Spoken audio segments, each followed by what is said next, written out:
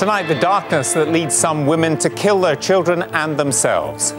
There's nothing new in the idea of baby blues, postnatal depression, but 1 in 500 may suffer from postpartum psychosis, with catastrophic consequences for some. I started getting unpleasant thoughts about Oliver, dropping him on purpose and throwing him down the stairs. I was just so frightened. I didn't want to hurt my boy. In a Newsnight exclusive report, we hear how the problems can sometimes be predicted and prevented. A person can move from being relatively amenable and understanding of her situation to floridly unwell, psychotic, delusional and paranoid in the space of just 2 or 3 days. We'll ask what more can be done to alert women and their families to the dangers. And if you thought some British men had peculiar views about rape, how about this US Senate candidate on rape and pregnancy? If it's a legitimate rape, the female body has ways to try to shut that whole thing down. We'll hear how Congressman Todd Akin's views have become a weapon for the Democrats. Rape is rape. Also tonight, remember this? You can't borrow your way out of debt. So why is borrowing going up? Big economic minds have advice for the Prime Minister.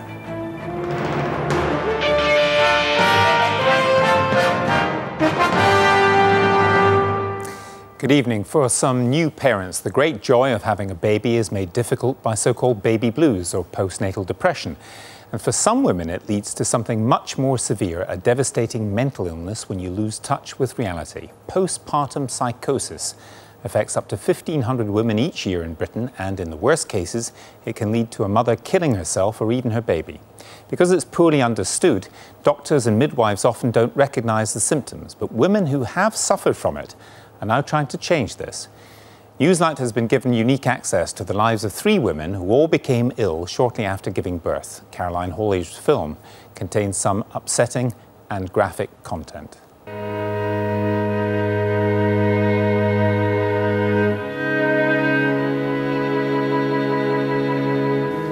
I was just so frightened. I didn't want to hurt my boy.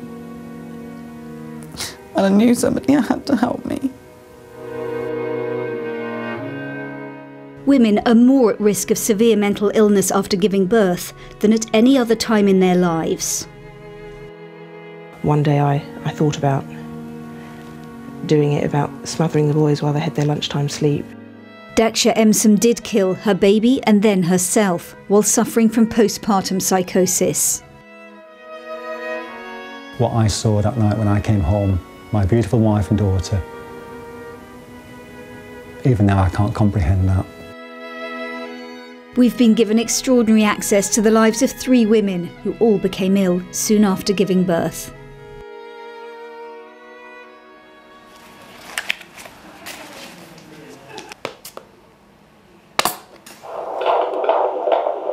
Shelley Blanchard's baby is due in the next few weeks, and she's come in for her final checkup. But it's not the baby that medical staff are worried about, it's her. 1 in 10 new mothers suffer from postnatal depression, but Shelley's at risk of something much more serious: postpartum psychosis. Mental health problems of varying degrees will affect 1 in 4 of us at some point in our lives. But women who've just given birth are particularly susceptible to the most serious illness. Brilliant. I'm scared. I'm getting emotional now. I'm scared I'm going to harm the baby. Or I've read some things that... I've read some things that where women think that the baby's talking to them and telling them to do things, and that the baby will get taken away from me. That's my biggest fear. It's not known exactly what causes postpartum psychosis, but the massive hormonal changes that follow childbirth are thought to play a significant role. Everything going well since I last saw you? I mean, mood-wise, I am struggling. I know I am. I'm quite agitated.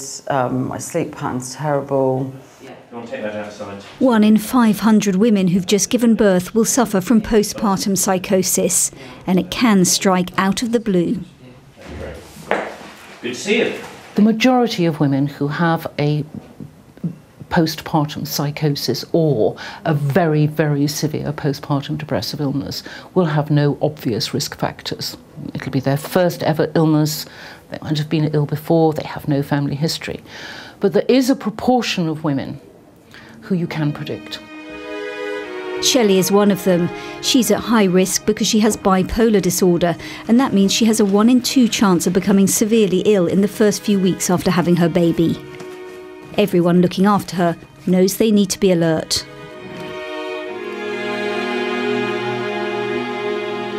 Dr. Nick Best is a psychiatrist who specialises in caring for pregnant women and new mothers with mental health problems. Okay, well, sort of long time no see since I saw you at Andover Community Team Base. He'll be seeing Shelley regularly over the next few months, and she also gets home visits from the community psychiatric nurse. You know, when the mood change happens, if it is going to happen, it can be fairly rapid. So that's where the eyes and ears of the midwife and health visitor are helpful. Right, okay. And that's where if we got a call from anybody expressing concern, including Lee, we'd come out almost immediately. Right, okay, that's cool. It's the speed with which the condition develops, together with the severity, which make it so dangerous. A person can move from being relatively amenable and understanding of her situation to floridly unwell, psychotic, delusional and paranoid in the space of just 2 or 3 days.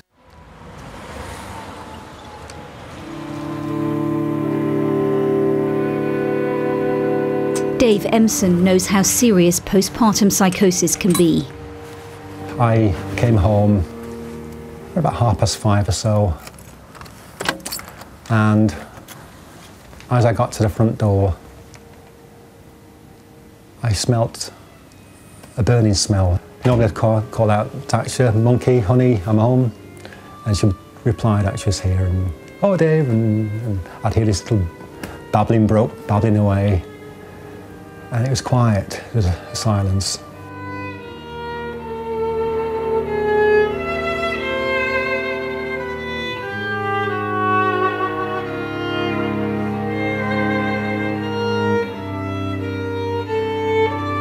Wait till you have another one, Charmaine. When Dave's daughter Freya was just 3 months old, his wife Daksha stabbed her and then set both herself and the baby on fire in their bedroom. Daksha died from her burns nearly 3 weeks later. She'd left a note. Dave, I'm absolutely convinced now of bad forces being at work here. Our baby has to be protected from these forces.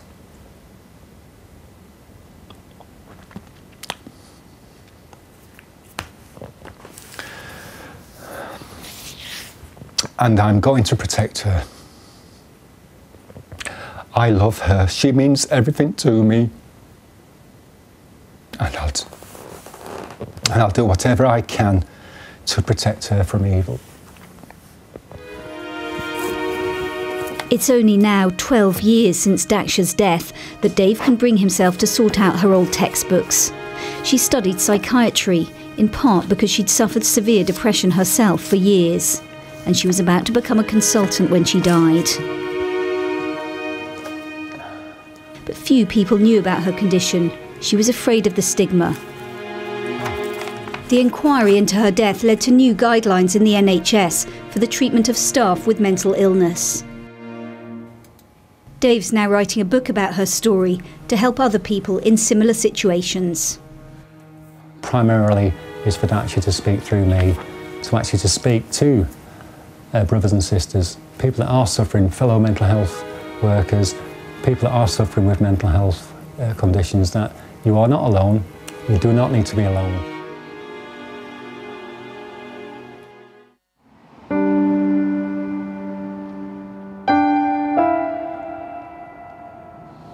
Shelley Blanchard is about to give birth. It's good that they're getting more regular, isn't it? Yeah.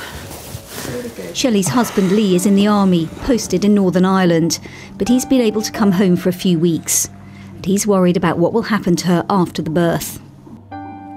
Well, it's not baby blues, is it? It's quite severe, worst case scenario. You know, I could end up without a wife and without a child. So yeah, it's worrying. But the fact that we're already, the knowledge that we have enables us to understand or look for any signs of it. And with a network of medical carers, it's unbelievable the amount of people she's got caring for her. Hello, labour ward midwife. Shelley's labour has gone on for 2 days and she's just had a forceps delivery. Just down there. No. Hello, little boy. He's really alert, isn't he? Hello, little man. Her teenage son Matthew is there as well. He licks his lips a lot. That very first evening, she starts her antipsychotic drugs. Yet for you. No. Just see how that goes. And how are you coping emotionally? How are you feeling? Yeah, doing really well. I'm just happy to have Oliver. He's just so gorgeous. Yeah. Oliver is now a week old. Shelley is relaxed and happy with the support she's getting. But Lee is going back to Northern Ireland soon. Good boy. Hello, Dr. Best. It's Shelley Blanchard here. I'm aware you're on leave at the moment, but I wondered if you could give me a call as I'm feeling rather unwell at the moment. Thank you. Shelley's mood has begun to drop. She's stopped taking the antipsychotic drugs because they make her drowsy. She knows she needs help.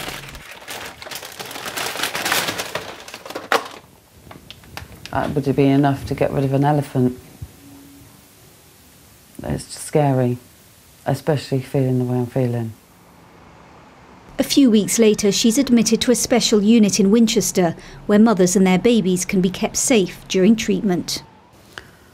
I started getting unpleasant thoughts about Oliver, about wanting to hurt him, dropping him on purpose and throwing him down the stairs. I was just so frightened. I didn't want to hurt my boy. And I knew somebody had to help me. But the thoughts were getting stronger and more frequent. So I had to tell somebody. I had to get some help. Okay, I've got your meds here for you, Shelley. Do you want me to put them in your hand? Yeah. You're holding baby, aren't you? And that's the haloperidol and the lithium that you've got in some water. Okay. Sometimes I feel a bit lost being in here. I feel lonely sometimes. But Lee comes in to see me every day. That's nice. It's nice to have a visitor because it breaks up the day a little bit, because otherwise I think they can be a bit long and drawn out. With postpartum psychosis still poorly understood and frequently misdiagnosed, perinatal psychiatrists and mental health workers are here to listen to a woman who's been through it herself. I became psychotic just a few days after leaving hospital, when late one night, having just fed Finley, who was still very much in the cast-iron grip of a 2-hourly feeding routine, I placed his sleeping body down on the bed beside me and my brain simply snapped. It felt as though somebody had flipped a switch in my head. And I looked at him and was filled with an urge to kill him. I put my hand around his tiny neck, not yet strong enough to hold up his own head, and began to squeeze. I wasn't trying to harm him. I knew I mustn't do that, but I wanted to know if I was capable of it, and whether it's true or not, I convinced myself that I was. Jo, once a high-flying schoolteacher and head of maths, became ill after her second son was born. She'd never suffered mental health problems before and was terrified her children would be taken away. She decided her only way out was to commit suicide and take Tom and Finn with her. One day I thought about doing it, about smothering the boys while they had their lunchtime sleep. I was very meticulous in my thinking. I had to make sure that the boys and the dog were dead before I took my own life, because I couldn't risk them surviving if I didn't. I think you have to cut, you see those get grey? I think we have to cut around those grey lines. I'm just thinking. Jo is fully recovered now, but she spent more than 6 months in a secure psychiatric hospital while her husband cared for Tom and Finn. Oh, look, Mum, look. Come on, Jess. Jo now feels compelled to raise awareness of the condition, particularly with health workers. Women are dying simply because they've had a baby, which, you know, shouldn't be happening. And I feel very strongly that because I came so close to losing my life, that I'm in a position to be able to talk about the extremes of the illness, and a lot of other sufferers are no longer with us, sadly. What's the matter? Tell Mummy what's the matter. What was that? Oliver's now 5 months old, and both he and Shelley are doing well. Doing a weird look. What's going on? What's Molly doing? If I wasn't able to go into the unit, I think that I probably would have ended up taking an overdose, possibly killing myself, because I was out of control. It was such a dark time, but out of that dark time, I've managed to learn a little bit more about myself, and I think to come out of it and feel so happy. I'm actually feeling really well now. I feel I could actually possibly say that I feel fantastic.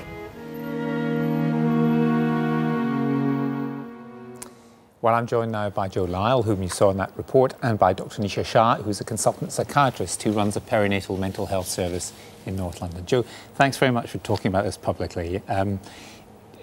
What do you think mothers and healthcare professionals most need to know about this? I think they most need to know that it exists, because there is so little awareness amongst mothers about amongst the general public and health professionals.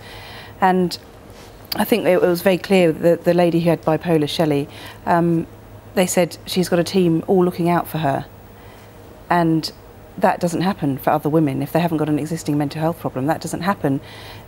Lots and lots of people around me realised something was wrong and would say to me or my husband, something's wrong with Jo, is she all right? My mum said, it doesn't look like Jo, it seems like somebody else is inside her body. But none of us had any idea that I might be ill. And presumably you were told by healthcare professionals about all kinds of physical things that could go wrong in childbirth, because everybody is, but not about the mental side. No, and in fact, a woman is more likely to have a mental health problem, either antenatally or postnatally, than any physical health problem. It's the biggest health problem that women in the perinatal period are likely to suffer. Dr. Shah, there remains a stigma with all mental health problems, doesn't it? And particularly when it's got to do with children and childbirth, you're supposed to be happy. And if you're not, it's even more of a stigma, perhaps. I think that's absolutely right, and I think that exactly what Jo's saying in terms of needing to raise awareness is really impeded by people's fear of what's going to happen when they present to a health professional with a problem that is out of the range of what's considered to be normal. There's a real anxiety that, you know, we hear about things like baby P, we know about what happens when children are mistreated, and all mothers worry about not treating their children properly and being separated from them. And that prevents people from coming forwards. And what do you do with healthcare professionals to say, you've got to be aware of this, you've got to be sensitive to it, and you're there to help? You're not there simply to intervene, to protect the child, you're also there to help a mother. I think perinatal mental health services that have slowly started growing since the tragic death of Dr. Empson in 2000 do incorporate education of healthcare professionals into their remit. It's an awful lot of what we do is to spend time making sure that maternity departments at the Whittington where I work, we spend time training midwives, talking to obstetricians, making sure that everybody knows that mental health problems are very common, that they are very, very treatable, and that there are services in some places that exist to try and help people deal with them. Did you feel the stigma? Did you feel that you should hide it, or was it? I mean, how did it creep up in you, or how did you become aware that you had to start talking about it? Well, at first I hid it for months because having a baby is meant to be a very joyful time, and I had started to believe, I'd started to have delusions that I was evil and that I wasn't supposed to be a mother. Well, how do you tell anybody that when you believe it so completely that? Well, I actually believed that if I told anybody that boys would be taken away and adopted and that I would be put into prison, even though I hadn't done anything wrong.